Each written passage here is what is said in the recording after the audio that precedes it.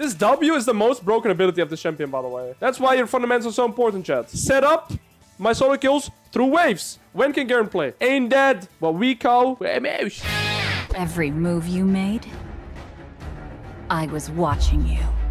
If you are serious about improving and climbing to your desired league rank, you're in the right place. This year, I've worked on laying out 2 courses that will help you in all aspects to improve. One is about all the fundamentals for the laning phase, and the other one goes in depth on tempo and the mid to late. I've been Challenger for 7 years and I can guarantee you that this will massively speed up your process and reaching any goal that you have set in mind. Both courses have a preview video where you can see the style of the videos, so check those out before anything. You can also always join my Discord to check out some reviews. Alright, let's get into the video. Playing as Garen again. Tomorrow it's up on the PPA server, the Season 14 changes. Maybe you can test it on stream. PPE is really hard for me to play because I lag so hard. I could try it, I guess. So let's scout the early game here, right? We play against a Jarvan Garen and we have an Evelynn in the jungle. So their jungler in the early game is a lot stronger than mine, right? Evelynn wants to full clear. Jarvan definitely wants skirmishes in the early game. I definitely gotta keep in mind that this Jarvan is gonna be a lot stronger than my jungler in the early game. So I gotta keep that in mind. And then Garen is playing Conqueror Sorcery. So he has no resolve. And he's probably playing with Nimbus, right? And his D shoot start, okay? Alright, let's focus here, okay? This is a really unplayable matchup for Garen, by the way. I win level 1, I win after first reset, I win after level 6. This matchup is just never good for Garen, because he can never win short trades or the extended fights. So I just want to all-in him. I have bone plating too, right? I got lethal tempo. You should not be looking for the priority. He can't. I always want to try and force priority here. Okay, his E start, very interesting. He just doesn't win. Because of lethal tempo. Good sidestep by him, I guess. Also ugly Q by me, I'll be honest. Okay, I probably want to take E second here, but let's see. Okay, Jarvan is bot here. He's pathing at the top. Akshan is invading. Nice. 2 means for level 3. I want to wait with using my E for my level 3 here. Still has potion, I don't. Level 3. Chat, don't say anything. I got the cannon if you guys didn't see it, by the way. Do I proxy this? No. Look at the W poke. That W hurts so much. It's 80 damage, man. This W is the most broken ability of the champion, by the way. Max health physical damage. That's why I deal so much. Look at this damage. Crazy. I just poke him with my W. I know Jarvan is around top side. You always want to try and angle your Qs when he goes for last hits, right? So you can guarantee to land it.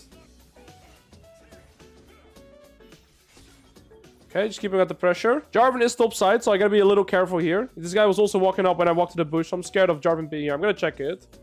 No, Garen is walking up. I'm scared of this bush. My ward in a second. Okay, that was scary. Alright, slow push this wave, hard push next. If I get every minion, I'm around 1.1k gold as well. Right, by slow pushing this wave and hard pushing next, I will also lane lock this guy. So I actually don't need to kill this Garen. If I slow push this wave and hard push next, Garen is going to be stuck in lane because I have TP and he is ignite. Right? So I'll get ahead 10 out of 10 times by slow pushing this wave and crushing it. Literally. I need every last hit and I give perfect berserkers too. Although if he walks up for last hits... I missed the last hit here. I should have just played for last hit. Okay, let's recall at least. Let's recall at least. Let's be disciplined here. I should have just played for the CS. I will get berserkers. Now this wave will start bouncing towards me. And what is Garen going to do? Is he going to stay or is he going to reset? If he stays, he's screwed. If he resets, he'll lose basically a full wave here, right? 5 gold for me. Always do the C. He stays now. And that is why I said I'll get ahead 10 out of 10 times by recalling and TPing. Set up kills through waves, shed.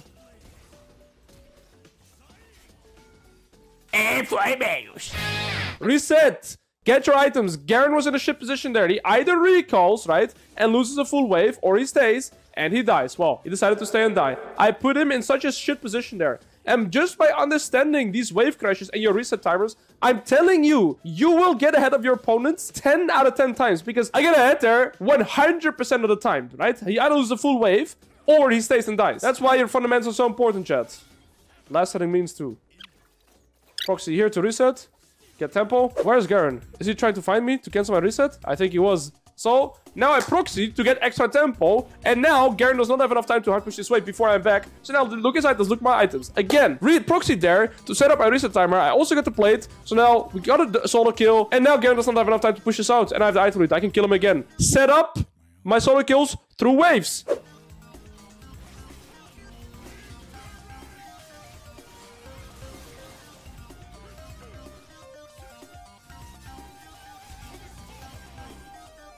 for a mouse.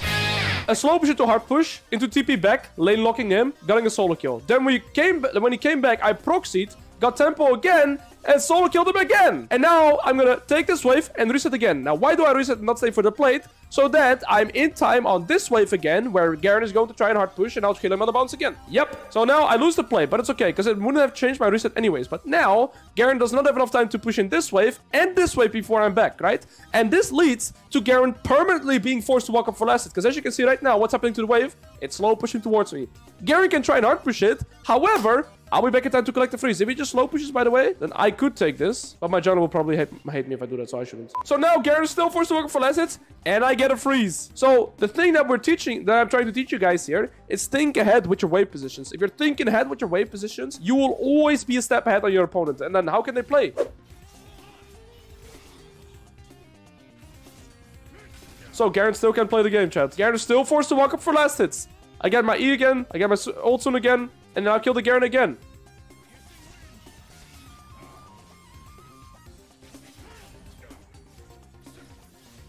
Do I need good mechanics for this? No.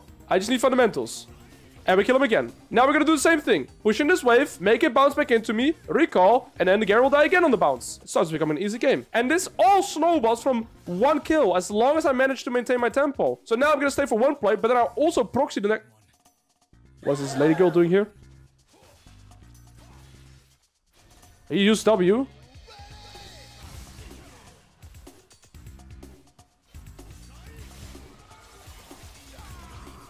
Let's recall. Now Garen, what he should do is hard push. The reason this guy has to hard push is to make the wave bounce back into him, right? If he makes this wave hard push, like he hard pushes this wave and this wave, he can make it push back towards him. If he's not fast enough, I'll be here to freeze. Too late, buddy. Aloys is back. Aloys is back. And he's gonna freeze again. And you're dead again.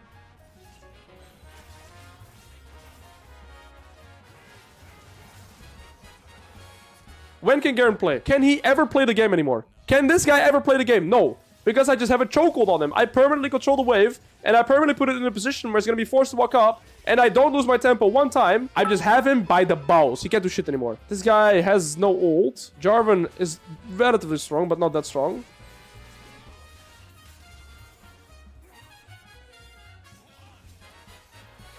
We're still yawning. He has flash. He's gonna flash. Oh. Try to predict it. I don't need him to take it here. It's better to pick my jungler away here, because I'll get it just by laning 1v1. But if he takes it here, I'm gonna allow the Garen to farm like that. So I'm actually picking my jungler away just so I can play here in the 1v1 scenario.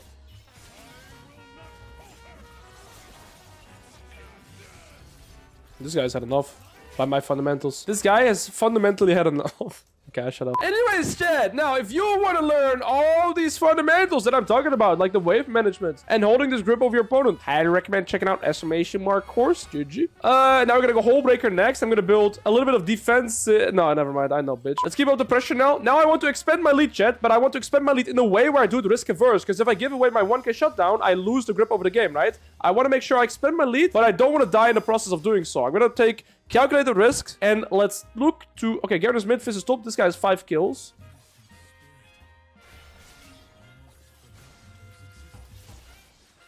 Yeah, you don't beat me. Okay, nice. Jarvan is both sides, so I'm free to do whatever I want. If you reach 12-0 power spike, I give 1k bits, so 0 deaths until 12 kills. Okay, as long as we play disciplined. Please don't FF before I can get 12 kills, though. That's the only... The only way I can lose is if they FF. Am I gonna reset? No, I need 1700, right? Oh, Jarvan's here, Emphas is here. I'm not gonna risk it now. I ain't risking shit, by the way. Let's go on both sides. I just need to push this wave, get Hole Breaker. Okay, we have it. Yes, if you get the course, you have access to it forever. Plus, next month, I'm not gonna do any solo coaching. I'm gonna add a lot more content to the courses too, because I have a lot of things lined up for them. So there's that too. And if you get it now, you still get access to the next parts too. So there's that. Okay, let's get red buff. Let's look to expand our lead. Tier 2 turrets give 600 gold. Tier 1 turrets give 300 gold. Their win condition right now is the Fizz and the Jarvan. So ultimately, killing the 0-5 Garen here one more time will not change the outcome of this game. Killing the Fizz, killing the Jarvan will change the outcome of this game, right? So those are the people I probably want to target here. Also, I need a little bit more kills. That's one. Good. High push this turret. Keep expanding my lead, but risk averse. I don't want to die. So this will give me 600. I want him to flash. Okay, I use Q. Young Gaming, by the way. I wanted him to use E or Q. Garen could come here. I see Tom Kench. Tom Coco Lounge. This is spawning 2. 3 to 1. Unlucky. I'm gonna not push this way yet. I want to wait to see if somebody actually goes for the side wave, like Fizz or Garen. There he is. I should not E. I should wait with Eing to chase him. I just need to not die to Fizz now. There could be a fish here. Okay. I see catfish.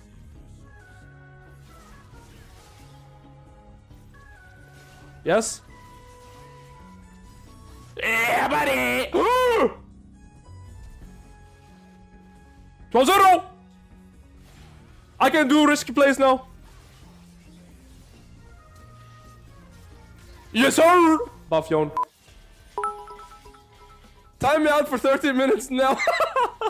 Alright, Valwe, thank you for the 1,000 bits. Salute. Salute. I'm gonna TP bot now, chat. Keep expanding my lead. Play for natural resources. I don't know why you always want me to time you out. Continuing to expand my lead here, playing for the tier 1 turrets. Right? Jarvan and Fizz are still the only win condition. Rip Garen. I'm sorry for bullying.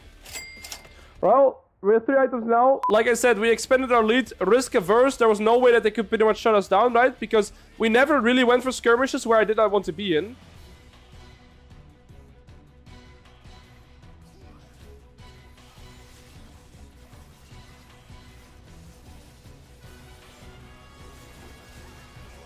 What am I doing? I don't even know what I'm doing. I'm just pressing my shit. It works though. I actually found the vein. Okay. A little bit of mechanics there too. Now let's get the Herald and end the game.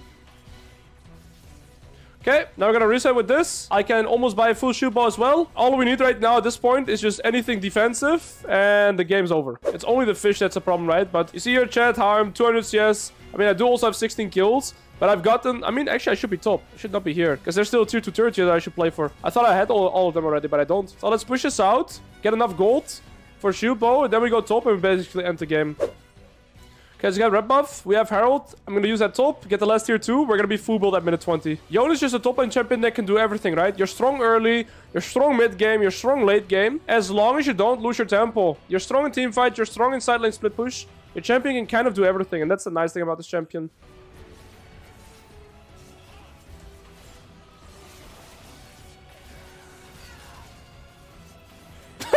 Quick taxi to the tier 2 turret. Had to do some passive income too. Alright, let's keep it going. This champion is ridiculous. It's a little bit more potential than kill, I believe, chat.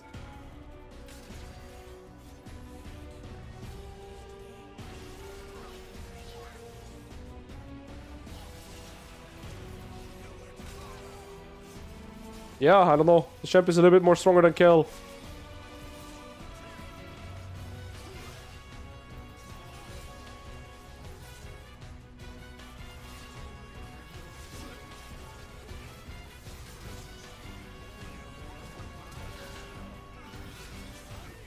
Am I a piggy? Ah, I'm a live piggy. Alright, trickle TP back.